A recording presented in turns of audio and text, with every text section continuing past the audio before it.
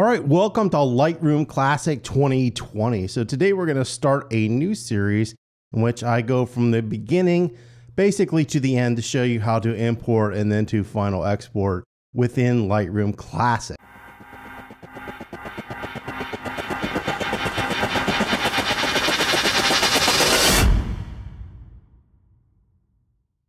The first thing that you need to know, there are two completely different versions of Lightroom on the Adobe Creative Cloud. The first one, this one, is called Lightroom Classic. This is not an old version of Lightroom. This is just the one that works on desktops and laptops, so it's optimized to work on those platforms. The other one is Lightroom CC. Lightroom CC is for a mobile platform, meaning like an iPad or an iPhone or any sort of pad or an Android phone. We have two different versions. They do differ a little bit. What we're going to be looking at is the desktop or laptop version of Adobe Lightroom. Now, once you open Lightroom on your computer, it should look something like this, except for it probably won't have any images because you haven't opened up any images yet. And that's going to be okay. But what we're going to do is I'm going to go actually up into Lightroom Classic. And there are some preferences that you're most likely going to need to change or want to change before you start using the program. Now, I know this is not an exciting thing to do, but we're going to do it anyways. A lot of what we see on here is going to be the default. You can easily read a lot of this stuff. If you don't understand it, then just leave it where it is. We're going to come up here to presets. Now, I'll tell you about this. This is something new on Lightroom. This preset allows you to set the default for when you import your images to the camera. By default, it's using the Adobe default presets, which are what I use. However, if you look on the back of cameras, you'll have a menu, and what they'll give you are some shooting or camera profiles. Some are built in, you can download them, and you can actually set up your own. If you want to use one of those, all you have to do is click this, click the camera that you have, and then it's going to allow that camera profile to come in and you can use it. I'm not going to be using it, so I'm just going to go ahead and turn that off, but that is available now. So we're going to go into external editing. Now, when you first open this up, it's going to look more like this external editor down here. I've already set mine to go to Photoshop. You can set it to be whatever you want. Lightroom is a raw editing conversion program. Now, this doesn't mean that you can't put JPEGs in it. You absolutely can stick any type of image file in it and it will be able to edit it. But it's really designed as a raw converter program. And Photoshop is an actual photo editing program. And there is a little bit of difference there. What happens is a lot of times people will do minor adjustments inside of Lightroom and then they'll send the photo over to Photoshop or Affinity or some other program that they're using. And that's what you would put in here. I personally like to use PSDs, but you could easily pick TIFF if you wanted. Next thing that we have is the color space. If you've never heard of color space, this is actually something you want to familiarize yourself before you start getting into photography. There are two main color spaces. One is Adobe and the other one down here is sRGB. sRGB is the standard for the web. So anything on the web needs to be in the color space of sRGB. However, most photographers are either using Adobe or ProPhoto. The reason is you have a larger color gamut, meaning that you have more colors to work with in the image than you do in sRGB. So most photographers tend to use Adobe RGB because right now that's kind of the sweet spot. ProPhoto actually has a larger color gamut. The problem is most monitors can't support it, printers can't support it, the internet can't support it. So there's not a lot of stuff out there that actually supports that wide of a color gamut. So it doesn't really seem useful to me at this point. Next thing that we have here that's really, really important is, if possible, you always want to edit in 16 bits. An 8-bit image has about 256 shades of gray.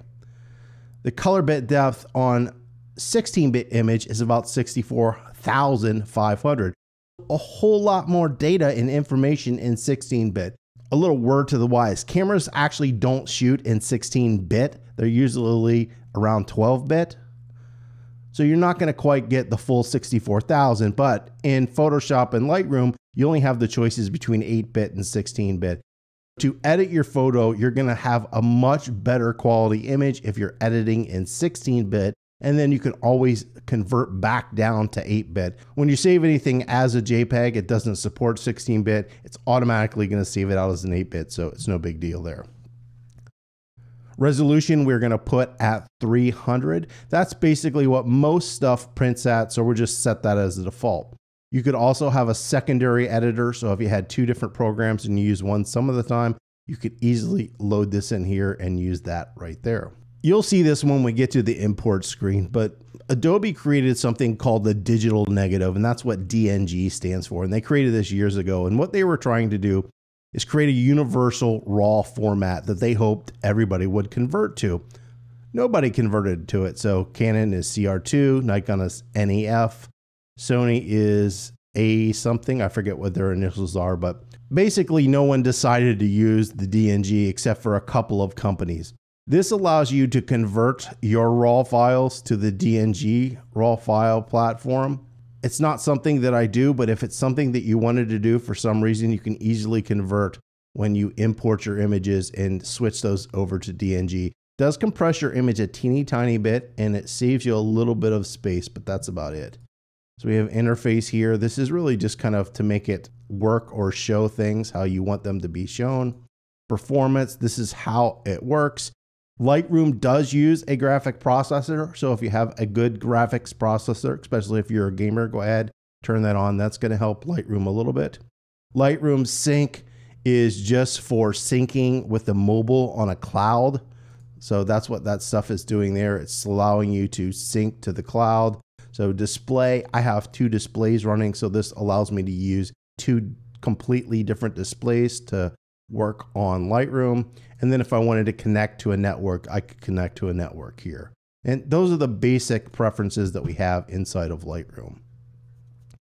So the next thing we're going to do is we're going to come up here and we're going to take a look at just the basic window that you get when you open up the program. Up here, we have the Navigator, and we have different ways to set this up. So I can click Fit, I can click Fill, 1:1, 1:16. I'm just going to hit Fit. That's just how we are viewing this image. Here we have the catalog. One specific thing that Lightroom does is it actually catalogs your information. This makes it easy to find images and locate where they're at. What happens is when you import your files, you can allocate keywords and rename files and add folders. And Lightroom's going to remember all of that information. One day, if you wanted to search for something that you see right here that's called sunflower, you can just type that in and Lightroom's going to be able to find it. Now, the trick is you can never move your files. If you move your files or you swap hard drives, the location or path that they're located isn't going to exist anymore. Lightroom's still going to have a reference of it. You'll still see the image, but you'll get this little exclamation mark that's like, I don't know where the hell this photo's at. You need to show me where it is so we can use it again. All right, so here are some images I can show you. This is a basketball game. So you can see right here, there's an exclamation mark. Basically, it says photo is missing. It remembers the photo, but I moved these off my computer years ago, and so it cannot find them, and that's the little exclamation mark. And if you tried to open this up in the develop module to work on it, it won't let you do it because it doesn't know where they are. So the catalog has all your photos, your last import. It's kind of a quick way to navigate around different information. So folders is going to show you the different folders and items that are located on your desktop or hooked up to your computer. The next thing we have here is collections. There's two different types of collections. A smart collection, which works on variables. You could say any image that I've ever imported and I have starred with 1 star, I want you to show in this collection. And you can do that by just about any variable you could ever think of. You could say anything I've shot with a 50mm lens, anything with an ISO of 100. It will automatically put those files in that folder. The next one is a folder that you create yourself. So let's say I have a dog named Jack, and every time I take pictures of Jack, I can put my images in that one location or folder. That way, later on in the year, if I wanted to make something like a calendar, I don't have to navigate through 10 different folders to find the images of my dog Jack. I can just go to that one location. It's not moving the files anywhere. It's just storing where they're located in one location. So that's what you would use collections for. And we'll go more in depth into this. We have some publishing services, and these just are kind of like little quick setup buttons that you can automatically send photos to specific places. I don't use those. Right here, we have an import and an export. This is only available on the library module, but this allows you to import your photos, and this will allow you to export your photos. So right here, we have grid mode, and this is what we see here, which is grid mode. And you can come over here to thumbnails and slide this to make your thumbnails larger or smaller, depending on how you want them to be. If you do not see this button right here, hit the letter T. The letter T hides the toolbar and shows the toolbar, hides the toolbar and shows the toolbar. This right here will take your thumbnail that you've selected and display it large. So it's one image. And then once you're done with that, you can, I'm using my right hand on the arrow keys to toggle through my images. We'll go over that here in a second. The next one is for comparing and contrasting two images. So what I'm going to do is I'm just going to go ahead and click two images. So I've selected two images. Then if I come here and say X and Y, it's showing me both of my images next to each other. So we'll go back to the grid mode. I'm going to click on a third image, and then I can come into this, and this will show you multiple selected images together so you can see what they all look like together. And this last one, I don't have this set up, but this is for face recognition. If you have people that you photograph all the time and you want the computer to use its artificial intelligence to identify them by what they look like, you can do that. I don't use it, but that's what that is for. These are just arrows to toggle through. You could do this. I use the keyboard. We'll skip these for right now. We're going to come back to them. Right up here, we have different modules. So we have the library or the browser module. So the browser allows you to kind of go through your images and pick the ones that you like. The develop module allows you to come in here and alter your image and change the way it looks. The map module allows you to locate where you took the image if you want to do that. It's not something I'm going to waste my time doing. You can create a book, you can create a slideshow, and then we have a print module. And what I don't have up is actually the web module. Now, right now, these are your different modules. If you right click, so there's two ways to do this. You could, if you're on a PC and you have a mouse that can right click, or even a Mac that can right click, you can right click. And when you do that, these little tick mark comes up. Notice I don't have web ticked. So if I tick the web, it's going to come up. If I right click and take map, and it will go away. Now, if you don't have a mouse that right clicks on a Mac, you can hold down the control and just click, and that's a right click as well. You can do show all. So you can hide and show anything that you want. You can also do this in the develop module. So you can come out here, you can right click. So we can go customize develop panel. And what we can do is there's actually a whole bunch of different little things here that we can adjust. We can redo the order. We can turn some off or turn some on. We're not going to do that right now. For right now, I'm just going to go ahead and leave this as is and turn that back off. You can also come over here and right click on these little windows over here, and this will allow you to kind of change what you see as well. There's some little arrows. So if you notice, there's an arrow here, there's an arrow here, an arrow here. I'll come over here to this arrow. What this is going to do is collapse this window. So if I come over here, it's going to collapse this window. If I click on it, it's going to hide that window. Now, any window that you collapse, you can get to by going and hovering over where it was. You can see it pops back up, and when I go away, it will hide that window. How you set this up is really up to you. I'm just going to go ahead and turn it back on. Just like the other one, this is our thumbnails. I can come down here, click on this. It's going to hide that window. I can hover over it. It will pop back up. I'm just going to leave it up for these tutorials. So I can hide this one here, and I can hide this thing up here, which is my modules menu. You can also control the size of these windows. So what you want to do is go right here where there's the two windows meet. We get a straight line with little left and right arrows. If If you click and hold, you can drag this way or drag this way.